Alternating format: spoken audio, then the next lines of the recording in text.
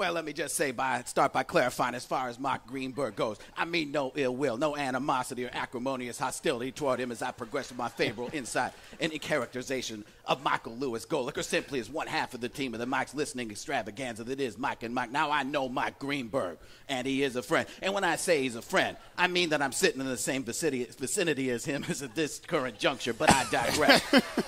This dissertative verbal essay is supposed to be about positive attributes, qualities, characteristics of Mike Golick, the quintessential everyman, a man who, according to the Dan Lebitard program right here on ESPN Radio, is like the guy on a construction site with plumber's crack working on a sewage pipe and yelling, "I need some light down here." He's you. He's me.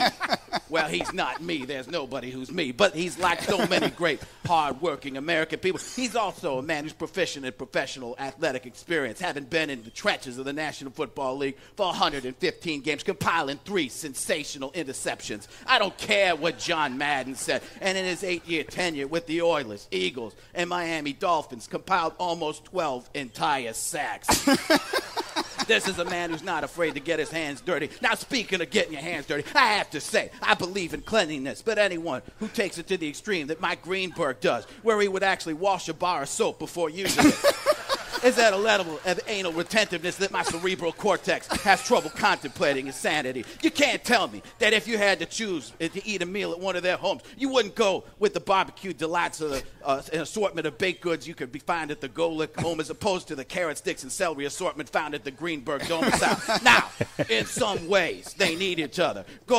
Golick's Yang to Greenberg's Yin. The Oscar Madison to his Felix Unger. The Chewbacca to his Han Solo. The Pinky to his Brain. The Silent Bob to his Jay. The Garfunkel to his Simon. The Lenny to his George. The Ernie to his Bert. Not all of these are positive. And last but not least, the Patrick to his SpongeBob. You know, come to think of it, after having pondered this great conundrum of Aquaria, and I pontificate before you, my greatest realization that as much as I like Golick and Greeny, they're very little bit. In the end, I really don't like either of you that much at all. The difference is microscopic in nature. It's a rounding error, a speck of sand in the infinite that is this great universe. And in the end, the secret after the credits end, when the 99% of the audience has already left the theater, it'd be much more favorable to me finishing off Mike and Mike at a decade and a half and replacing it with the Stephen and Stephen show. So you're listening to Stephen A. and Stephen B. right here on ESPN Radio.